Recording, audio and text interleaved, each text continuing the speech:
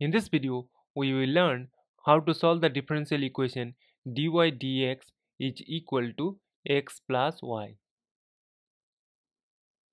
Now looking at this differential equation, we see that we need to put x plus y is equal to u.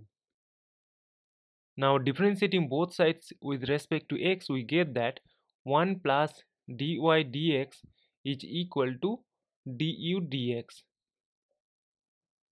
That is, dy dx is equal to du dx minus 1. Now substituting these values here, we will get that du dx minus 1 is equal to u. From here we will get that du dx is equal to 1 plus u.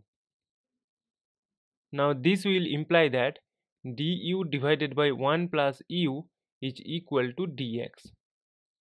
Now we will integrate both sides. So we need to add the integration constant c, from which we will get ln of 1 plus u is equal to x plus c.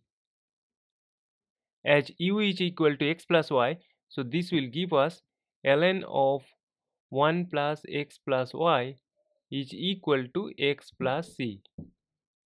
And this is the solution of the given differential equation, and this is our final answer. Thank you for watching. Please like, share and comment on the video. Also do subscribe the channel.